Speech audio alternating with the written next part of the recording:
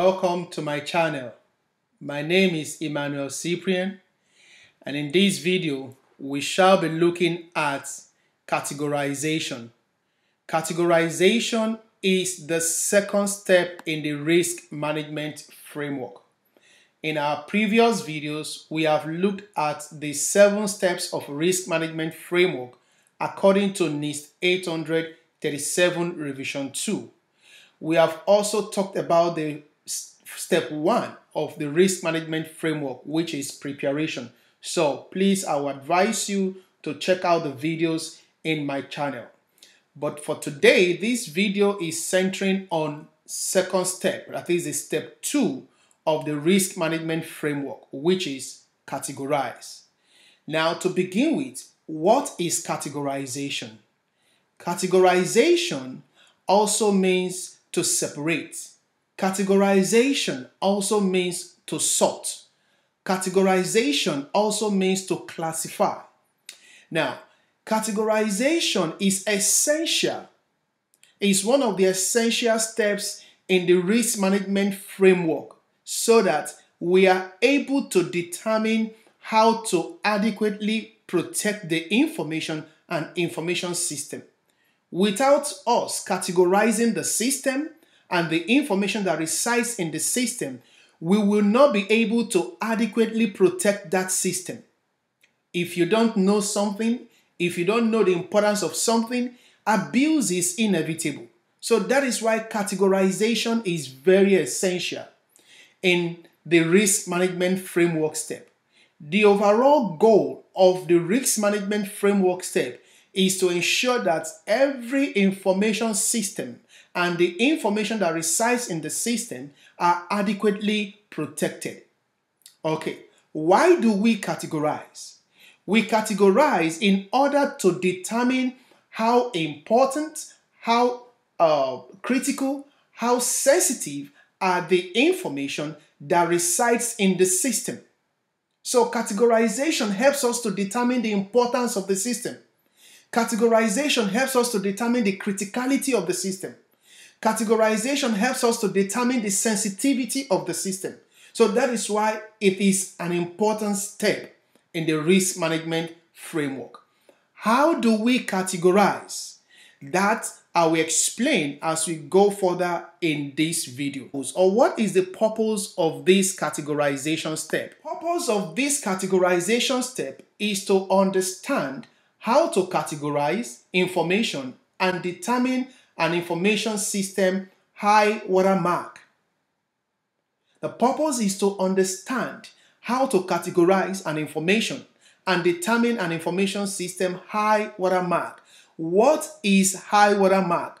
I will explain it as we go along in this video.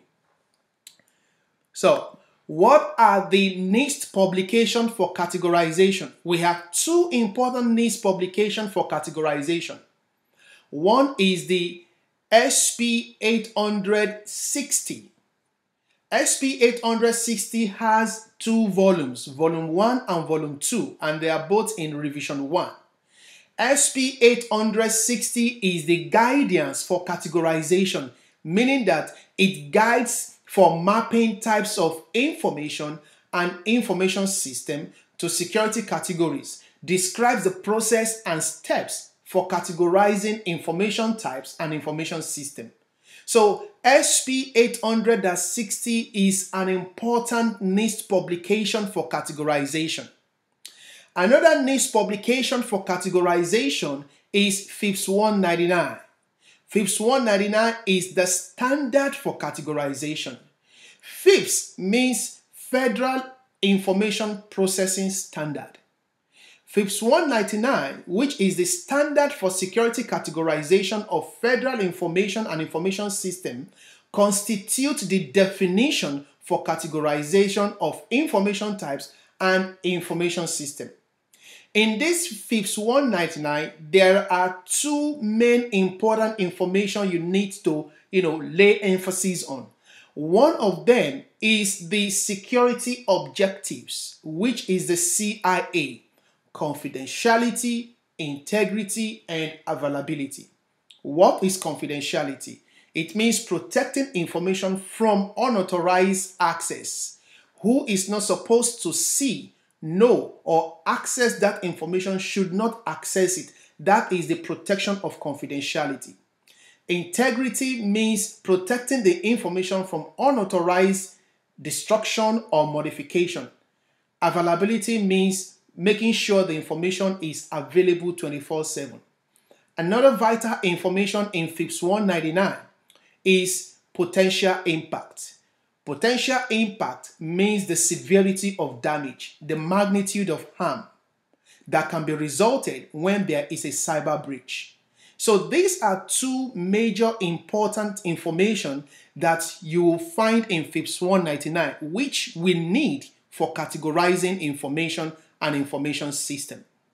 Now for SP 860, you will find in this NIST publication all kind of information types that could be residents in a system, and NIST has been magnanimous enough to categorize those information types in NIST 860 volume 2. So you can check it out for more details.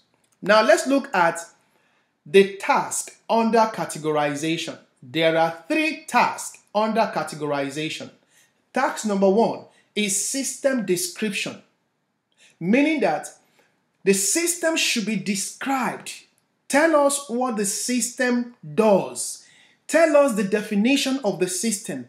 Give us the characteristics of the system. Give us the component of the system. Give us the information types that resides, that is processed, that is shared, that is documented in the system. So that is what the first task is talking about, system description. Task number 2 is security categorization, which means go ahead and categorize the system. How do you categorize? I will explain it in the next slide. And then task number 3 is security categorization, review and approval, meaning that once you are done categorizing, there is the need to review and approve that categorization you have just done. So these are the 3 tasks under categorization. And then categorization steps. How do you categorize? 1. You identify information types. Information types means the information that is being processed, stored, transmitted, or shared in that system.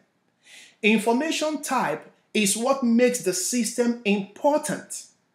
Information type is what makes the system usable. Information type is what makes the system critical to us.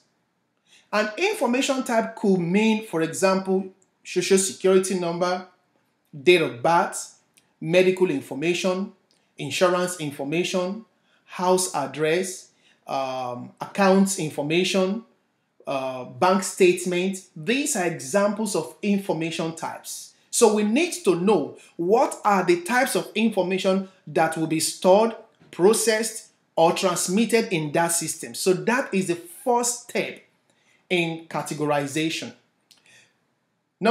Step number 2 in categorization is selecting potential impact levels, meaning that you select the potential impact levels, which could be high, moderate, or low. So you assign it to the security objective.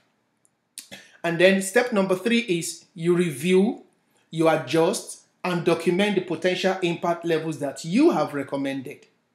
Step number 4 is determine your high water mark. What is high water mark? It means the highest impact value. You have to determine it.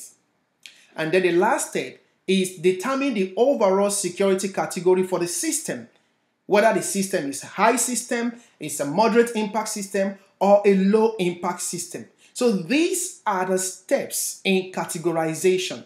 This is just to give you the updated task under categorization. If you need detailed information teaching about this categorization step, I have a video about it. I have a video on categorization, detailed on categorization. Please check it out in my channel. You'll see that video. It is called NIST Risk Management Framework Categorization Step. This video is to give you the updated task as per NIST 837 revision 2. If this video has been helpful even to you, please don't forget to subscribe to my channel, like my video, and turn on your notification button. Thank you.